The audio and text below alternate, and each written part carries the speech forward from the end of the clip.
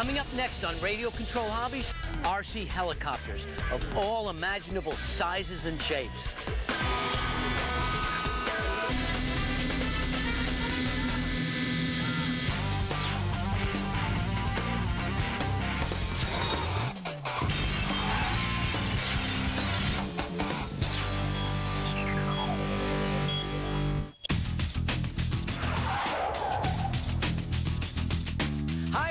Welcome to Radio Control Hobbies. I'm Chris Chianelli.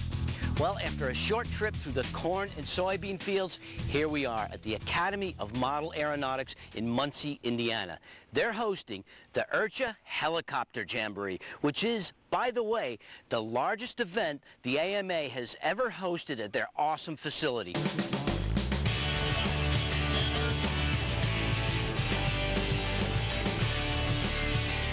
Over 500 hot dog pilots from all over the country come here to show their stuff.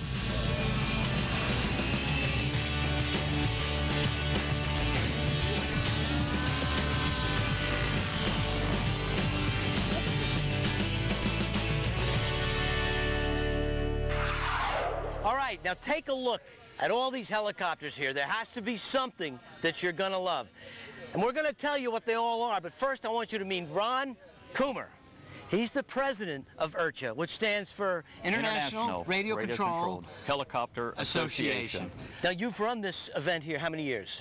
We have had the event here on AMA headquarters for 4 years now. This is our 5th year here, but we have held the event for 12 years. So this is our 12th annual, and we are growing. And as a matter of fact, it's the largest event in the world from the helicopter standpoint. And there's word out now that this year we're going to exceed the largest event ever in the world if we top 530 pilots, which we have a good chance of doing that. It's been my experience that electric helicopters, easy-to-fly helicopters, get more people into radio control than any other of the facets of the hobby. Well, the electric helicopters today are really a growing portion of our hobby, and we have 3 helicopters here, and they're a very good representation of the sizings that we have. This is a living room model. You can fly this sitting in front of the fireplace in the winter when you really get bored with all the snow out there. And it comes 100% built? It comes this way. Okay. We also have the Align. This is a 3D machine, meaning this will perform all the maneuvers that you see some of the larger helicopters out here doing. It'll do all the stunts, and it's that big. And this is an auditorium-sized helicopter where you'd be flying. But you can also, on a calmer day, fly it outside. Yeah, we could be out here today flying this with no trouble at all. Okay. Now, this one has an outrunner. That's my favorite electric motor. They call it an outrunner because actually the outside of the can is what turns, and it produces a lot of torque. Yeah, this is a high performance, what we would call a high performance electric helicopter using new technology batteries. Brushless. Lithium polymer, brushless motor, brushless speed controller. Some of these draw up to 70 amps with no trouble at all, and we can get up towards 15 minutes of flying time out of them now. Okay, now if you want to get into the hobby with something that's glow, this Kyosho caliper would be good. Yeah, this is a caliber 30. There are many helicopters in this type of this sizing that would be very good for a beginner. From a product like the Kyosho caliber, the Raptor 30, the Venture 30. There's many out there, but the 30 is typically a helicopter size that most guys get into because of cost. What do we have here? Okay, this is a these two, I should say, are more of a high-performance machines that you would see 90% of the flyers out here at the Helicopter Jamboree flying. All right, and now, this is powered by a true turbine jet engine. Yeah, you can see the turbine back here and the exhaust deflectors that are in it. And this uses the turbine to power it and a gear coupling to power the main shaft. This is the latest in the technology that we have today from powering a helicopter radio-controlled standpoint. It's a jet, just like a jet that you would see at an airport. Same sound, same smell. Same smell. Yes. And it's a very exciting facet of the hobby. And I love the scale stuff. Yeah, the scale, you know, whether you're into helicopters, whether you're into airplanes, scale is just a particular breed in itself. Yeah. The type of person that does this, it's a person that loves the hobby.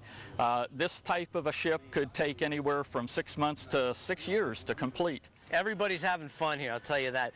Ron, thanks a lot. Thank you. I appreciate you spending the time. let's go take a closer look at some of the other birds.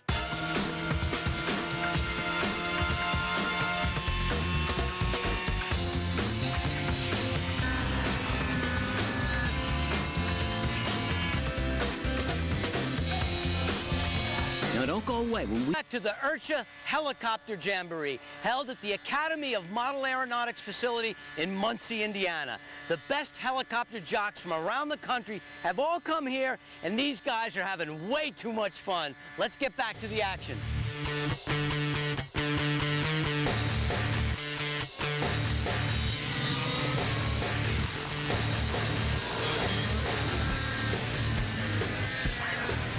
If you're new to RC helicopters, the term 3D flying means that all sorts of wild maneuvers are being performed, especially inverted flying.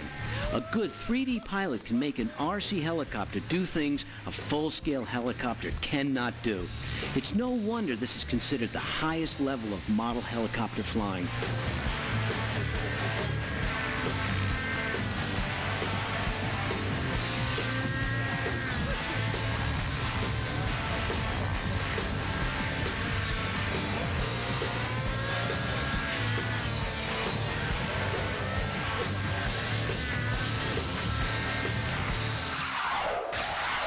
All right, I wanted to take a moment, along with my friend Jared Granzo, to show you how to work the controls on the transmitter to elicit a certain response in the helicopter.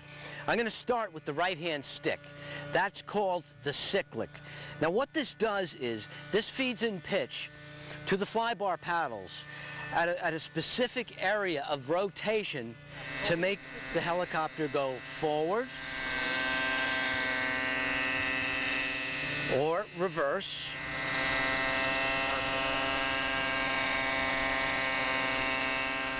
go to the right, or go to the left. That's called the cyclic. Now, on the left-hand stick, this controls the yaw. And if you look back here, the tail rotor also has a huge change in the pitch both ways, and that's what pushes the tail boom to the right or the left. Okay, so if you move the left stick to the right, the helicopter will yaw to the right or clockwise. If you move it to the left, the helicopter will yaw to the left or counterclockwise. The other control that you have on the transmitter on the left-hand stick is the throttle and the collective, which work together.